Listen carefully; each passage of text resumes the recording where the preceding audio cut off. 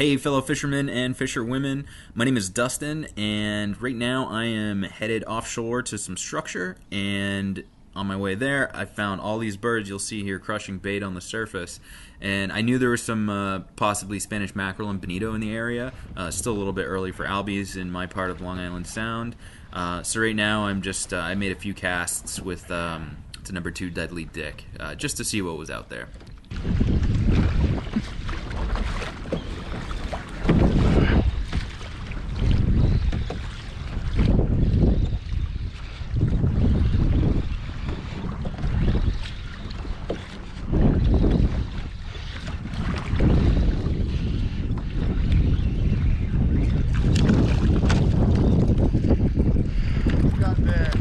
It's a snapper. Yeah, so it's just a small snapper bluefish, and not really what I'm interested in, but I'm going to make a few more casts just to see if there's any other species mixed in.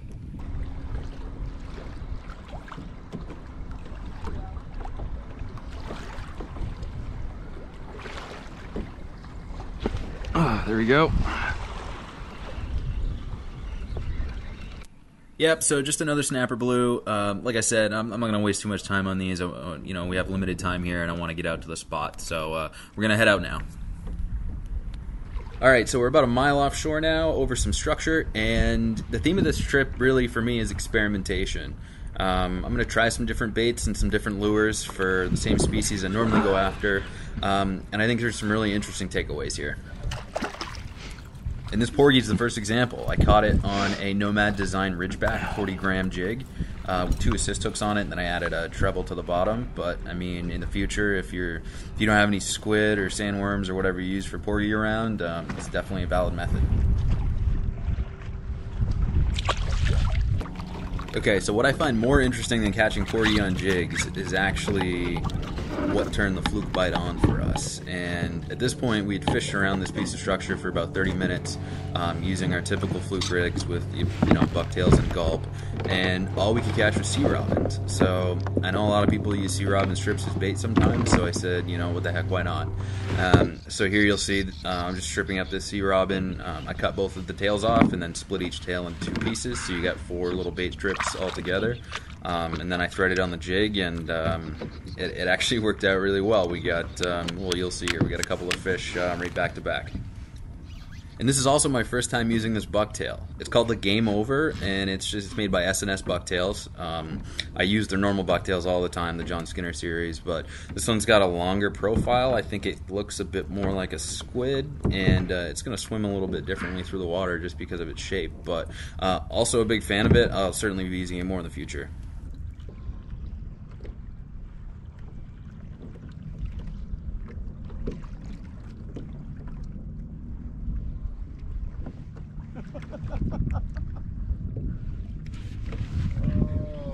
There's a better fish.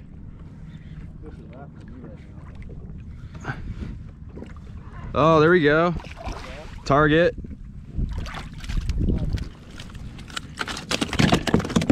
Yeah, and that was the first fluke of the day, and it was on the sea robin strip. And this fluke is a short for the Connecticut 18.5-inch limit, but still a nice fish nonetheless.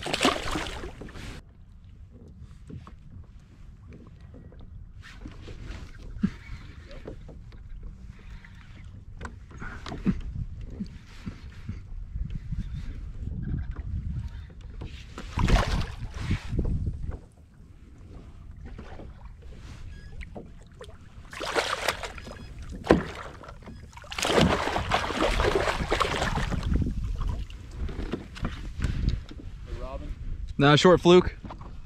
Yeah, and that's another short fluke on the sea robin strip, and I'm not complaining because there was a lot more action than we had on the gulp, which, I mean, sometimes the gulp bite, it just isn't there. I mean, as good as it works for fluke, some days, they're just not having it, so it is good to have other options around.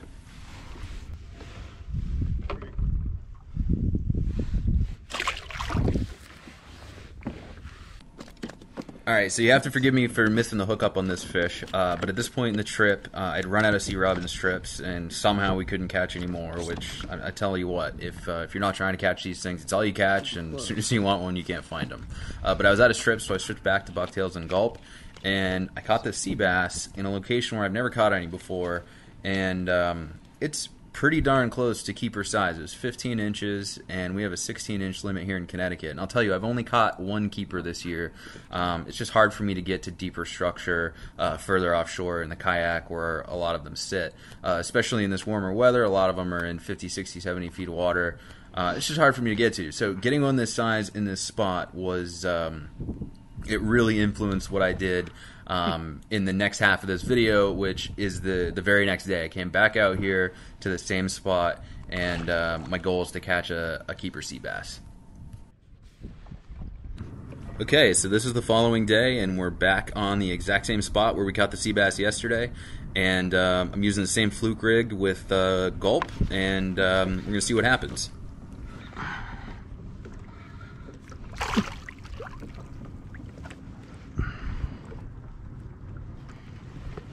Good start.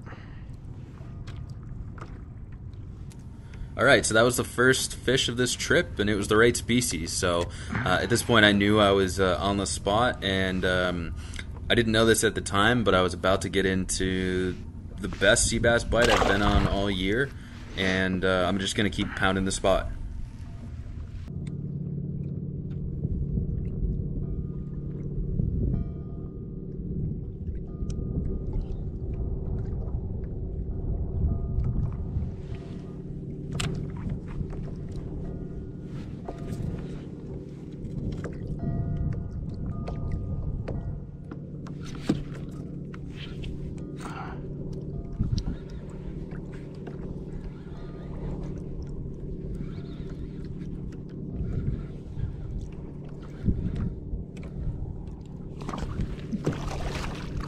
All right.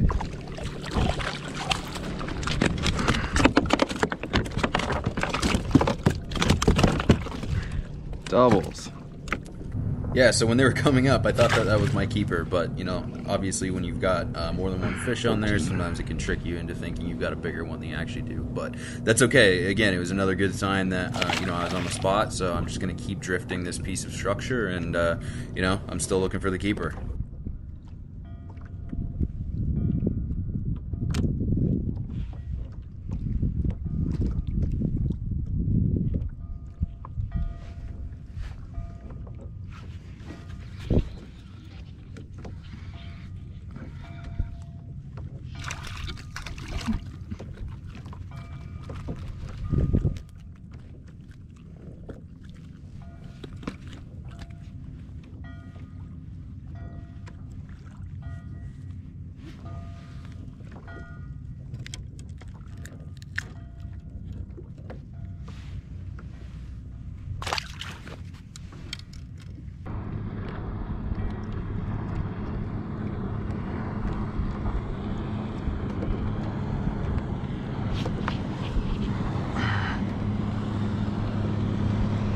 Feels like the right species.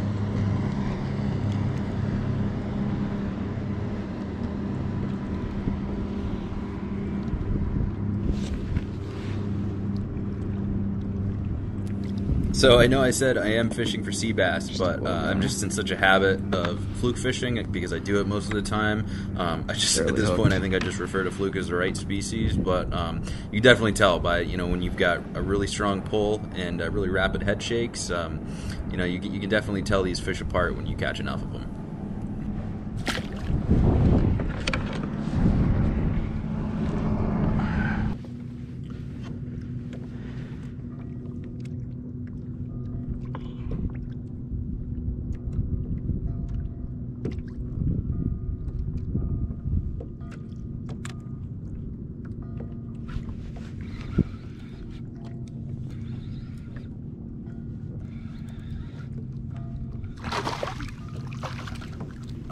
Okay.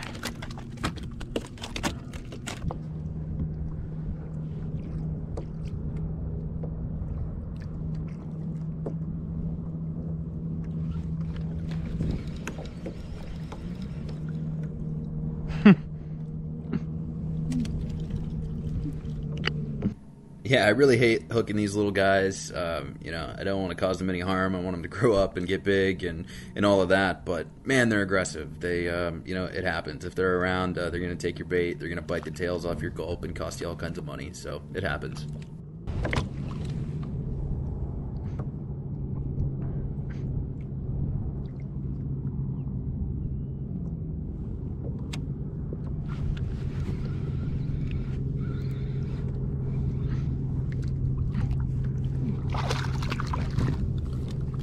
Yeah, and where I'm fishing here in the Long Island Sound, there's no shortage of porgy, so I guess no bottom fishing trip is complete without them. I have plenty in the freezer, so I'm not keeping any, but hey, they're fun. Damn, I got you.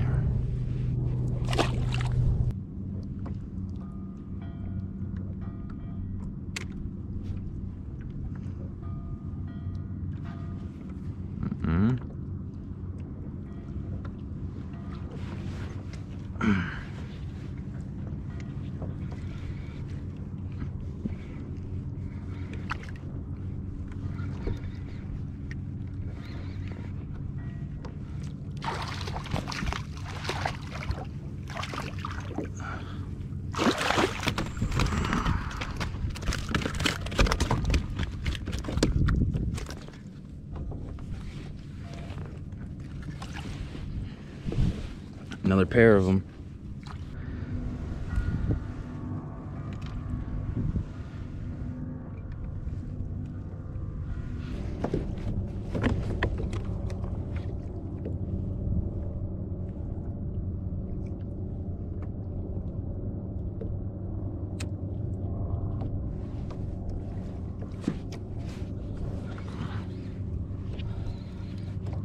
Actually kind of feels like a fluke.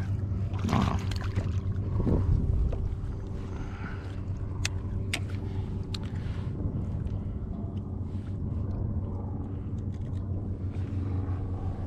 Oh, he's got some cool blue on his eyes. Man, go grow up. Alright, so that was actually the last fish of this trip that I had time for, so no keepers. But if you do want to see more keepers, click one of the videos on your screen now to head over to my channel, or just go there directly. And thank you so much for watching. If you made it this far, don't forget to like the video and please subscribe. Thanks so much.